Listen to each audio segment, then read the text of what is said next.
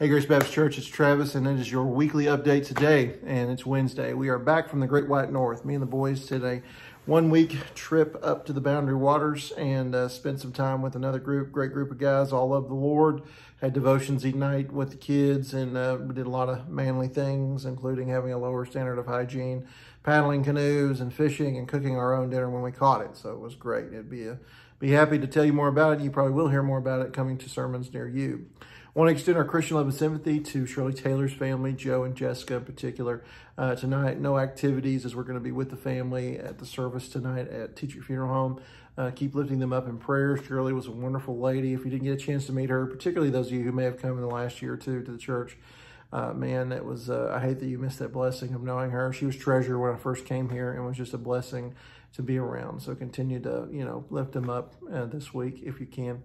And then in addition to this, we will also be having just pickups for our meals this Wednesday. I'm not going to be eating in the fellowship hall together, but we'll be doing that. And then the burial will be tomorrow.